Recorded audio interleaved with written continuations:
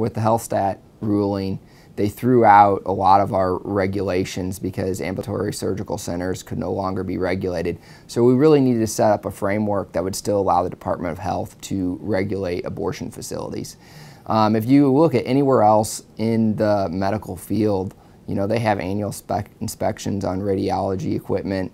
They have, you know, if you get a pathology sample from like a gallbladder that was removed, you want to make sure the gallbladder was actually removed. We have in our record, you know, with the Department of Health, those pathology labs from abortions, many of them show no evidence of products of conception.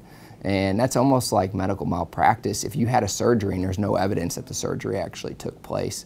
If that were to happen in any other surgery, that doctor would be on the phone.